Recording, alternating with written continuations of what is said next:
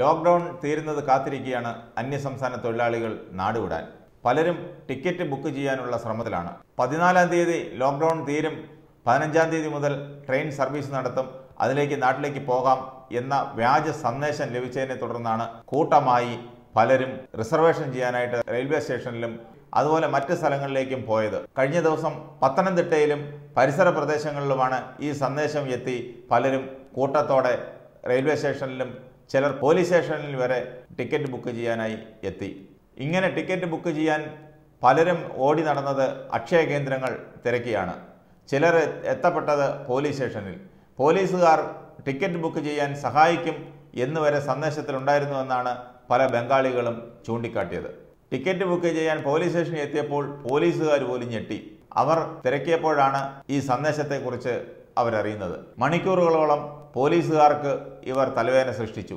ഒടുവിൽ അറിയാവുന്ന ഭാഷയിലൊക്കെ പോലീസുകാർ ഇവരെ പറഞ്ഞ് മനസ്സിലാക്കി ഇവരുടെ ക്യാമ്പുകളിലേക്ക് തിരിച്ചയച്ചു. ഇവർക്ക് സ്വന്തം നാട്ടിലേക്ക് മടങ്ങാൻ സൗകര്യം ഉണ്ടാക്കണമെന്ന് മുഖ്യമന്ത്രി പിണറായി വിജയൻ കേന്ദ്രത്തോട് ആവശ്യപ്പെട്ടിരുന്നു. സംസ്ഥാനത്ത് 3,85,000 അന്യസംസ്ഥാന തൊഴിലാളികളുണ്ടെന്നും ഏപ്രിൽ 14-ന് ശേഷം ഇവർക്ക് മടങ്ങാനായി നോൺ സ്റ്റോപ്പ് ട്രെയിൻ അനുവദിക്കണമെന്നുമായിരുന്നു മുഖ്യമന്ത്രി പിണറായി വിജയൻ പ്രധാനമന്ത്രിയുമായി നടത്തിയ ചർച്ചയിൽ ആവശ്യപ്പെട്ടിരുന്നത്. എന്നാൽ ഇത് പ്രായോഗികമല്ലെന്ന് കേന്ദ്രം അറിയിച്ചു. ഒരു കാര്യം ഉറപ്പാണ്, ഈ ലോക്ക്ഡൗൺ കഴിയുമ്പോൾ ഇവരിലേറെ പേരും കൂട്ടത്തോടെ അവരവരുടെ നാട്ടിലേക്ക് മടങ്ങും. പിന്നീട് ഇവർ തിരിച്ചു വരുമ്പോൾ സർക്കാരിന് വേണമെങ്കിൽ നിയന്ത്രണം ഏർപ്പെടുത്താം. ഒന്നുകിൽ കൃത്യമായ രേഖകൾ കാട്ടി അത് പോലീസിനും മറ്റ് അധികാരികൾക്കും ബോധ്യപ്പെട്ടതിന് ശേഷം മാത്രം ഇവരെ സംസ്ഥാനത്തേക്ക് പ്രവേശിപ്പിക്കുക. ഇല്ലെങ്കിൽ ഇവർ വന്ന ട്രെയിനിൽ തന്നെ അല്ലെങ്കിൽ ഏത് മാർഗം വന്നോ ആ മാർഗത്തിൽ തന്നെ ഇവരെ തിരിച്ചയക്കുകയും ചെയ്യണം. അങ്ങനെയെങ്കിൽ മാത്രമേ ഇവരുടെ മേലിലൊരു നിയന്ത്രണം ഉണ്ടാക്കാൻ പറ്റുകയുള്ളൂ. പറ്റുമെങ്കിൽ, അതായത് പോലീസിനെയും കൊണ്ട് അല്ലെങ്കിൽ അധികാരികളെയും കൊണ്ട് സാധിക്കുമെങ്കിൽ ഇവരുടെ സ്വന്തം നാട്ടിൽ നിന്ന് PCC, അതായത് പോലീസ് ക്ലിയറൻസ് സർട്ടിഫിക്കറ്റ് ആവശ്യപ്പെടുകയും ചെയ്യാം. അങ്ങനെ പോലീസ് ക്ലിയറൻസ് സർട്ടിഫിക്കറ്റ് കിട്ടിയാൽ ഇവരുടെ ക്രിമിനൽ പശ്ചാത്തലവും മുൻകാല ചരിത്രമൊക്കെ നമുക്ക് പരിശോധിക്കാനാകും. അതിന് വേണമെങ്കിൽ സംശയമുള്ളവർക്കായി ഒരു എൻക്വയറി തന്നെ കേരള പോലീസിന് നടത്താനും സാധിക്കും. അങ്ങനെയൊക്കെ ആകുമ്പോൾ നമ്മുടെ സംസ്ഥാനത്തെ പല ക്രിമിനൽ കേസുകളിൽ നിന്നും ഇവരെ ഒഴിവാക്കാൻ പറ്റും. അതേസമയം ഡൽഹിയിൽ കൂട്ടപലായനം നടത്താൻ ശ്രമിച്ചവരെ ഡൽഹി സർക്കാർ തടഞ്ഞു.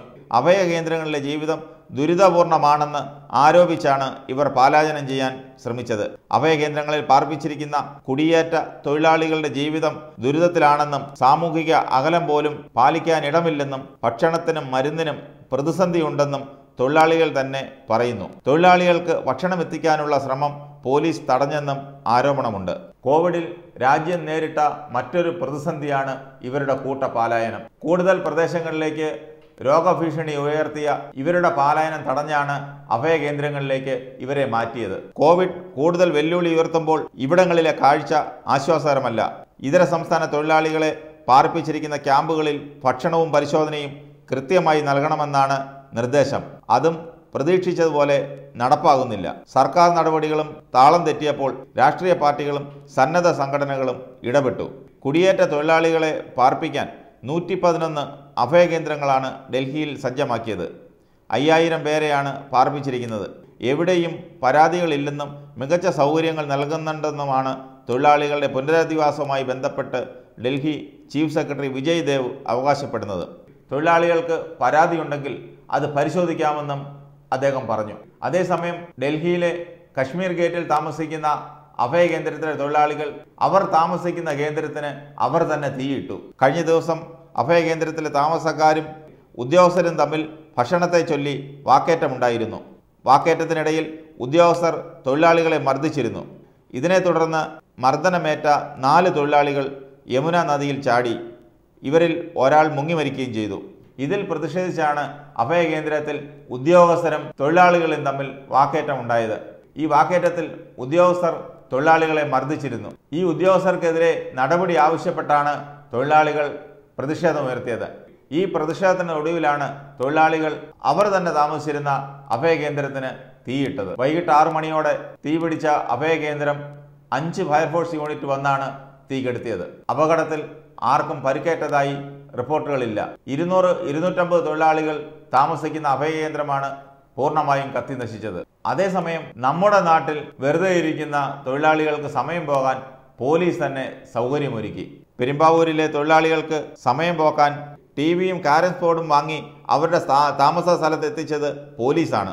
വാടക ഒഴിവാക്കിയതിന് പുറമെ ചപ്പാത്തി നിർമ്മാണത്തിന് മെഷീനും ആവശ്യത്തിന് ഭക്ഷ്യവസ്തുക്കളും ലഭിച്ചതോടെ തൊഴിലാളികൾ ഹാപ്പിയായി. 5 ടിവിയും 6 കാരം സ്പോർട്ടുമാണ് പോലീസ് അവരുടെ ക്യാമ്പുകളിൽ എത്തിച്ചത്. ഇവർ ഏറ്റവും കൂടുതൽ താമസിക്കുന്ന സ്ഥലങ്ങളിൽ പോലീസിൻ്റെയും റവന്യൂ വകുപ്പിൻ്റെയും തദ്ദേശ സ്വയംഭരണ സ്ഥാപനങ്ങളുടെയും നേതൃത്വത്തിൽ ബോധവൽക്കരണവും നടത്തുന്നുണ്ട്. ഇവരുടെ ബോധവൽക്കരണത്തിനായി പോലീസിനെ സഹായിക്കുന്നത് മുർഷിദാബാദ് സ്വദേശിയായ അലി എന്ന യുവാവാണ്.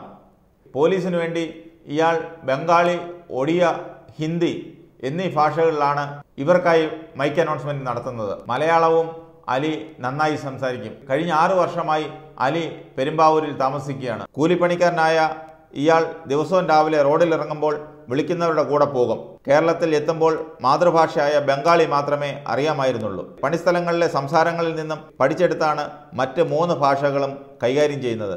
കോവിഡ് രോഗഭീതിയുടെ നാളുകളിൽ കേരളത്തിൽ നമ്മൾ സ്വന്തം നാടിനേക്കാൾ സുരക്ഷിതരാണ് എന്ന സന്ദേശമാണ് അലി പ്രധാനമായും മൊഴിമാറ്റി ബംഗാളികളെ, അതായത് അന്യസംസ്ഥാന തൊഴിലാളികളെ ബോധവൽക്കരിക്കുന്നത്. ഇതുപോലെ ഇവർക്കായി കൊച്ചിയിൽ തൊഴിൽ വകുപ്പ് ഒരു കോൾ സെന്ററും തുടങ്ങിയിട്ടുണ്ട്. അന്യസംസ്ഥാന തൊഴിലാളികളുമായി അവരുടെ ഭാഷയിൽ സംവാദിക്കുകയാണ് ഈ കോൾ സെന്ററിന്റെ ലക്ഷ്യം. ശരാശരി ഏകദേശം 200-250 കോളുകളാണ് ദിവസം ഈ കോൾ സെന്ററിൽ ഇവരുടേതായി എത്തുന്നത്. നമസ്തേ, ജുഹാർ, നമസ്കാരോ തുടങ്ങിയ ഇതര സംസ്ഥാന ഭാഷകളാണ് തൊഴിൽ വകുപ്പിന്റെ ഈ ഓഫീസിൽ മുഴങ്ങി കേൾക്കുന്നത്. ലോക്ക്ഡൗൺ മൂലം വിവിധ ആവശ്യങ്ങളും ആവലാതികളുമായി വിളിക്കുന്ന ഇവർക്ക് അവരുടെ ഭാഷയിൽ തന്നെ മറുപടി നൽകും. ബംഗാളി, ഹിന്ദി, ഒഡീഷ, ആസാമി ഭാഷകളിലാണ് തൊഴിലാളികൾക്ക് സേവനം നൽകുന്നത്. ആരോഗ്യവകുപ്പിൻ്റെ കീഴിലുള്ള ഇതര സംസ്ഥാനക്കാരായ മൈഗ്രൻ്റ് ലിങ്ക് വർക്കേഴ്സാണ് കോൾ സെൻറ്ററിൽ സേവനം ചെയ്യുന്നത്. ഇത്രയൊക്കെ കരുതൽ ഇവർക്ക് നൽകുന്നത് കേരളം മാത്രമാണ്. മറ്റൊരു സംസ്ഥാനവും ഇത്രയേറെ കരുതൽ അവർക്കായി നൽകുന്നില്ല. തന്നെയുമല്ല, ദക്ഷിണേന്ത്യയിൽ ഏറ്റവും കൂടുതൽ തൊഴിലാളികളുള്ളത്, അതായത് ബംഗാളികളുള്ളത് കേരളത്തിൽ മാത്രമാണ്. കേരളം അവരുടെ ഗൾഫാണ്. ഇവിടെ കിട്ടുന്ന ശമ്പളവും ജോലിയൊന്നും മറ്റ് സംസ്ഥാനങ്ങളിൽ അവർക്ക് ലഭിക്കുന്നില്ല. അഥവാ മറ്റ് സംസ്ഥാനങ്ങളിൽ ലഭിച്ചാലോ അത് കേരളത്തിൽ കിട്ടുന്നതിൻ്റെ 1/3 ശമ്പളം മാത്രമാണ് അവർക്ക് ലഭിക്കുന്നത്. മാത്രമല്ല, ഇവരെ അവിടെ ആരും ജോലിക്ക് നിർത്തുകയുമില്ല. നിർത്തിയാൽ തന്നെ നമ്മുടെ നാട്ടിൽ നൽകുന്ന കരുതലൊന്നും അവർക്ക് നൽകുകയുമില്ല. ഏതായാലും ഇവരെ നമ്മുടെ നാട്ടിൽ നിയന്ത്രിക്കണം. അത് അത്യാവശ്യമാണ്. അതിനായി സർക്കാർ ഒരു തീരുമാനം എടുക്കുമെന്ന വിശ്വാസത്തിലാണ് ഇവിടുത്തെ ജനങ്ങൾ.